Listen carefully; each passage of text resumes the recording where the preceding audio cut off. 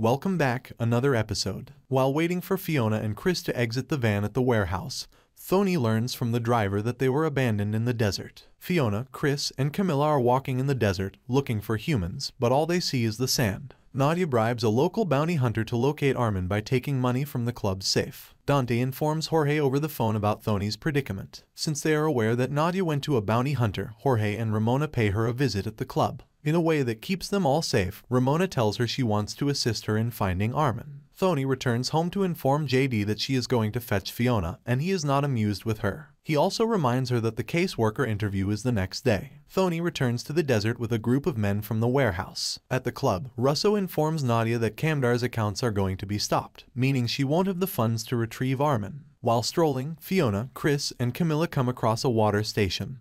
However, when they get there, the water jugs are empty. Thony is forced out of the truck after Jorge switches off the engine. The coyotes told them that Fiona and company were abandoned there, so the two proceeded to drive farther into the desert. At the water station, Chris faints, so Fiona leaves him and Camilla to get aid. Where Fiona and Chris were supposed to be, Jorge and Thony arrive, but they're not there. After Chris and Camilla wake up, they eat cactus fruit. When Nadia gets back to the club's office, she discovers the safe is open. There's an image of Arman inside with the amount of $100 million written on it. After speaking with Russo, she hangs up. Thony breaks down as Jorge informs him they have to go and notify border control after they have searched the desert in vain, and they are unable to locate them. She soon discovers Chris's cap, and they locate the water station but find nobody there. Nadia confides in Ramona about the FBI freezing Kamdar's estate and shows her the photo of Arman. In the desert, Fiona meets people who show her the way to a vehicle that is getting ready to leave. Fiona begs the driver to return for Camilla and Chris. Vigilante groups, speaking over the radio to their fellows, confirm they are currently pursuing a van as they hold up Jorge and Thony. When Thony and Jorge finally lose interest in each other, Jorge decides to abandon them in the desert with no way to return and no water after learning where the van is. When the vigilantes shoot the driver of the van transporting Fiona, Chris, and other people, the truck gets stopped and starts to fill with carbon monoxide.